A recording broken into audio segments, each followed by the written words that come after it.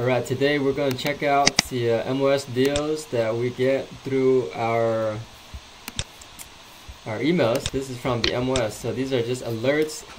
So these alerts are coming from keywords such as short sales. Anytime there's a word short sales, these properties will pop up immediately. So some of them are new, some of them are old on the market.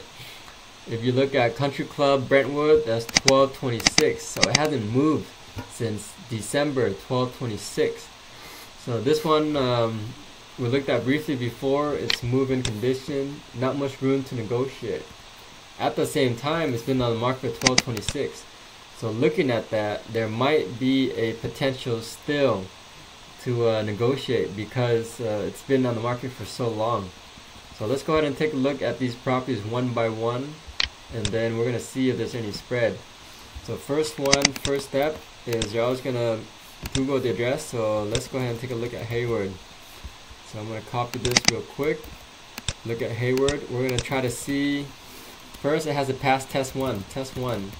Is there a 100K spread from listing price to ARV? 100K is pretty good. That's all we really need, 100K spread. So go ahead and Google. Let's see. So what's good about this one, Ken? It's very large, 1,653 square feet, 2 beds, 1.5 bath. The home is in pretty outdated condition, so that gives us a little bit of room for negotiation of the thing. Okay, so house outdated, needs remodeling, so there's some room for negotiation. What about the potential of this property? This property looks like it's right next to the highway, so the backyard's actually facing the highway. That could be a very bad thing, very noisy. House is back up to the highway. Not many people like that. It's noisy. They can't open their windows at night because they're always dealing with noise. So this one's interesting. There's a, looking at the pictures, it might even be 2-story. The right side has a bottom window and a top window, so I think it's actually 2-story. There's an open house Sunday, 12 p.m. So that means competition, a lot of competition. It says look at the square footage on the descriptions. Detached garage, that's good. Hardwood floors. Okay. Square footage and garage bathrooms do not match public records. So that's interesting. Why doesn't it match public records? So we have to check the tax records. So right now it's showing at 1,600 square feet. So I'm just going to type out some information. 2 beds, 2 bath, 1,653 square feet. Just type out what we know for now. Let's go ahead and click through the pictures. Click through. So hardwood is good. The paint is actually pretty good. It's just outdated. What does actually there's some stains on the hardwood, so we probably need to restain the whole house. What else do we need to fix the house? Let's see. Definitely a kitchen. So kitchen needs remodeling. So that's right away.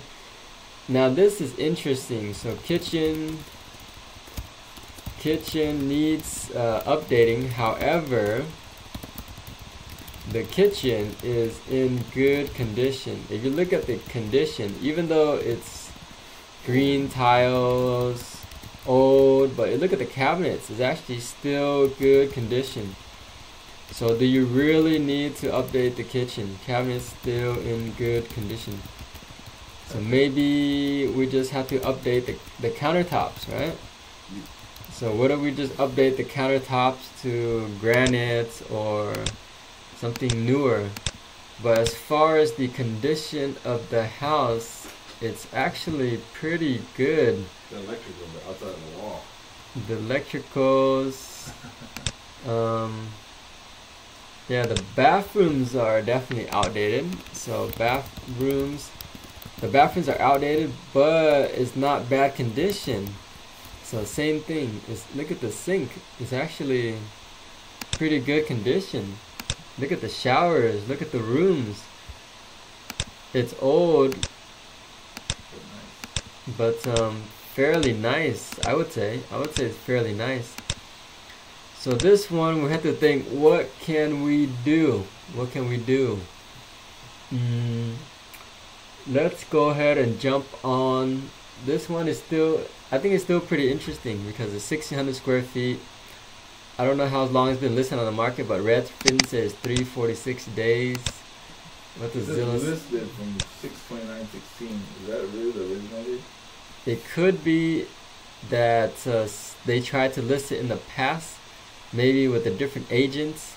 We don't exactly know what's going on here, but if you look at properties nearby for sale all the way on the bottom of Zillow, you get a price range of 600.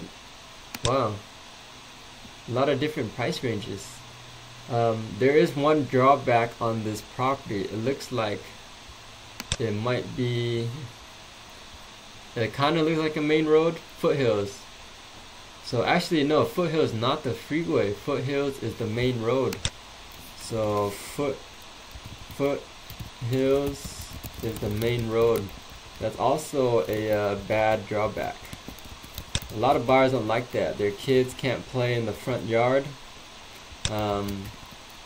It's hard to leave the parking in the morning when there's cars in the street.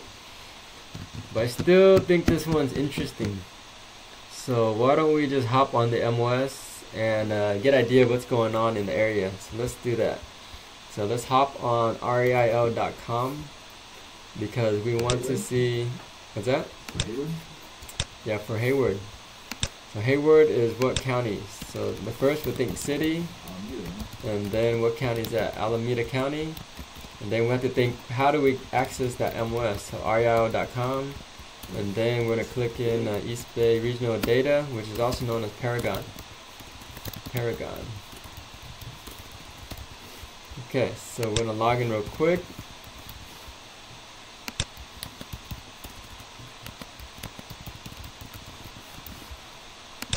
And we're going to do the map search.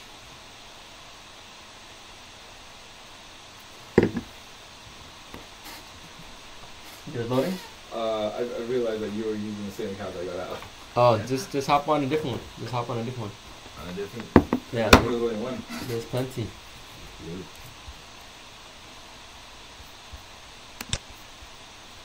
So let me email you. Let me see.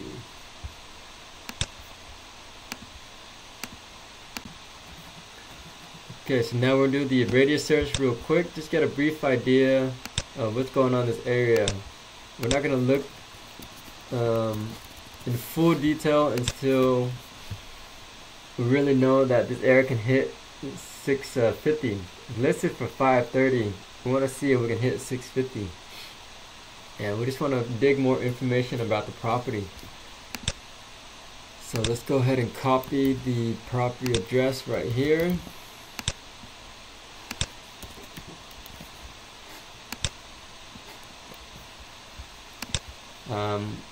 First, so with the map search, we always have to do, there's 3 criteria that we're always hitting. First is all the statuses. Make sure you hit all the statuses. Wait, I can get to that screen? I'm already on the map. Okay. So go search residential, search residential, and then click on the little magnifying.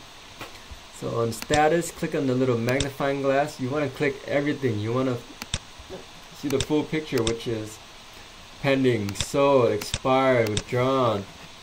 You want to see every little status. Next is the time frame. So on the bottom it has date range. So you want to put off market 12 months and closing dates 12 months. Let's stretch it out a year.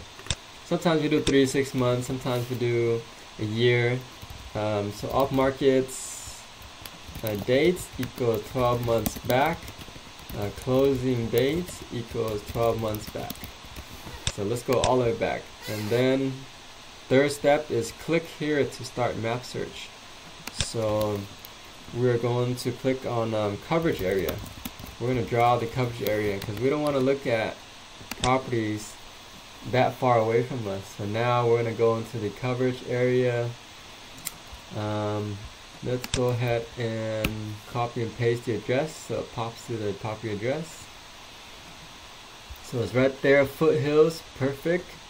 Now we are going to zoom in a little bit. We want to understand what's happening in this neighborhood.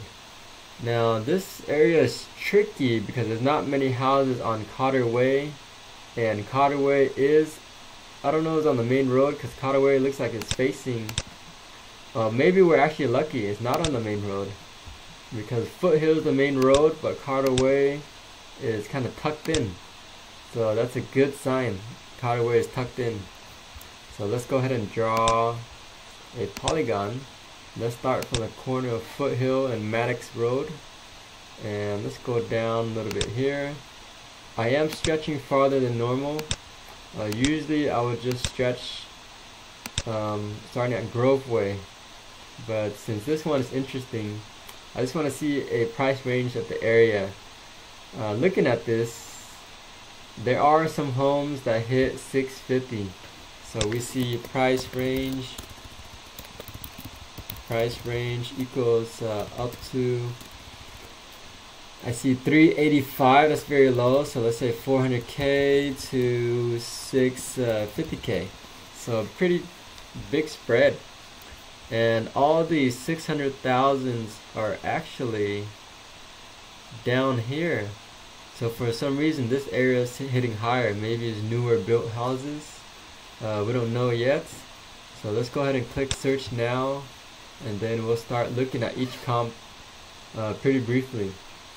Since this deal is an MLS deal, it's not for certain we can even win it. That's one. Two, the coverage, the price range is kind of shaky. We're not doing a full-on comparable just yet. We're just kind of looking briefly. So COTTER Way status PRCS. PRCS. So what does that mean? PRCS. So let's go ahead and click on that. I think it means pending, contingents. Oh, price change. That's what it means. Price change short sale. So that's really good. So that means the bank and the seller, or the seller at least, is getting desperate and they want to just push out this property. So let's see if there's any agent remarks. Contact broker about writing in expected compensation. You're submitting an offer for property. Subject to IRS lien approval. Copies of permits on file. So that's good. There's permits. IRS lien approval. So IRS liens means the owner owes IRS, and before they can sell this house, they take the proceeds. So the proceeds from this bank, from this sale, the proceeds from this sale will pay the IRS. But if you look at the original price, $520, and then they bumped it up to $530, something doesn't sound right. There's something weird going on. So they bumped up the price. Maybe it's because the original list date $629. Maybe they tried listing it a long time ago at $629, was original $520. So we don't really know exactly. But let's go ahead and look at the tax record. Let's get an idea of what's going on with the homeowner. So now we're going to go back to our MLS listing, REIL.com website. We're going to click on REIL list, so we can access the tax record. REIL list is that button on the right. If you click here, REIL list right here. So REIL list, and then we're going to copy and paste the property address. Okay, let's figure out what's going on with the seller. So it's a short sale, so most likely they're behind on payments. What else is interesting? So let's see. We're gonna figure out how much they owe in the loan, things like that. So we get a good idea who the bank is and all that. So the tax record is actually showing 1264 square feet. Tax record is showing 1264 square feet.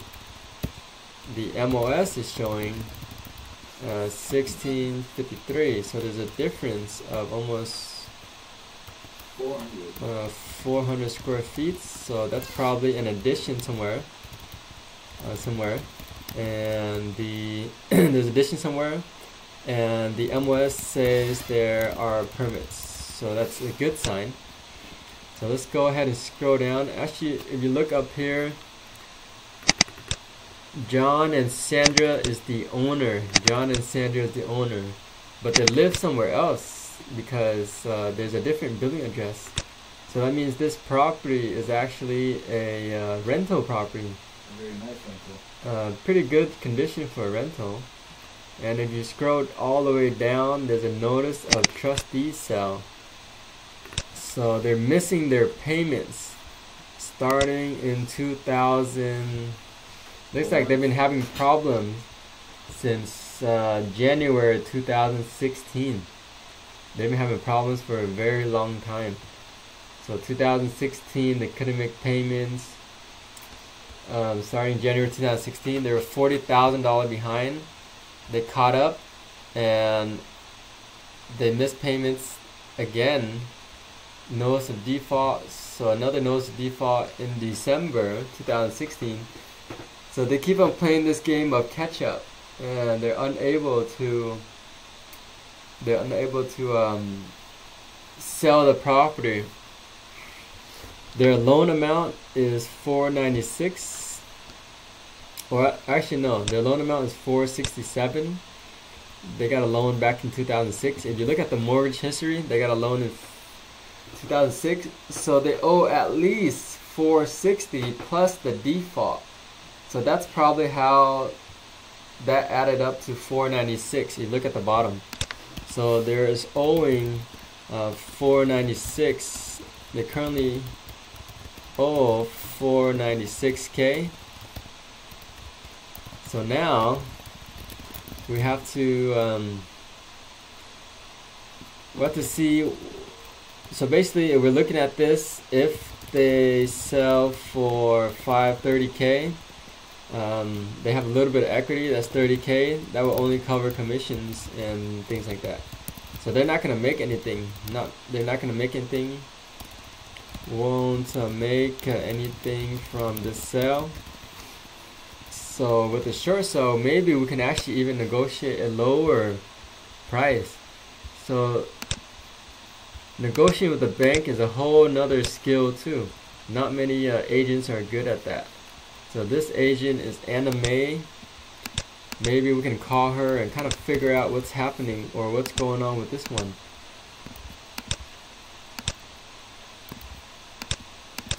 There might be a spread. We might be able to even get a lower price. We don't know.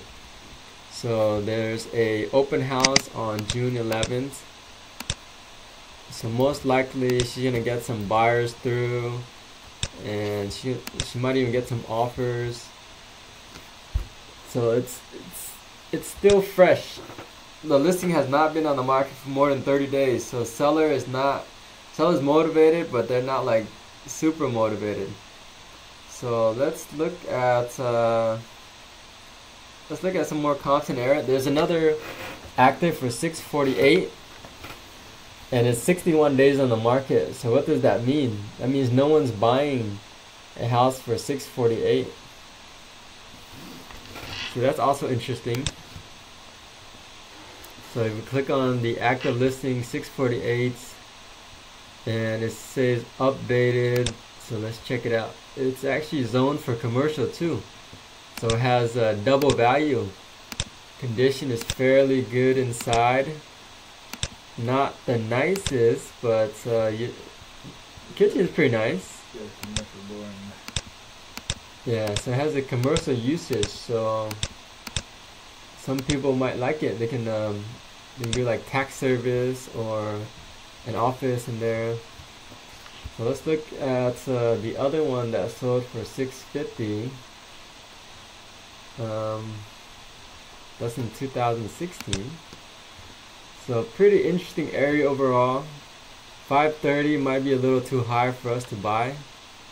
If we look at the main street, that's a Victorian house. Victorian means that it's a little bit older. So you look at the year built, 1900. Our year built is probably newer than that. I'm not sure what is our year built, but it's probably newer than that. 1940. So we're much newer. So this Victorian area is probably more desirable than our area because it's like a unique property and it's all fixed up. So that's probably how it hit 650. For us to hit 650, probably not. Probably might be tough. So we probably, just thinking out loud, I think our ARV it may be 600 to 625K all fixed up. Maybe even less because it's barely moving at 530. So you look at other properties for sale.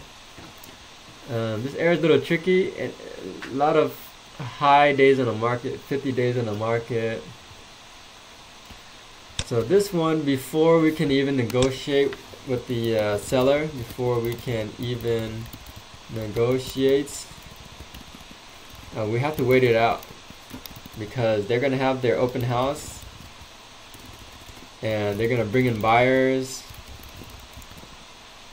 and they're not that motivated to sell low to us. They're gonna try to sell for at least near list price first. If no one buys it, and then they will take lower offers, maybe 500K or even 450, 450K to 475K. So it takes time. Let's see how it goes. What we can do in the meantime,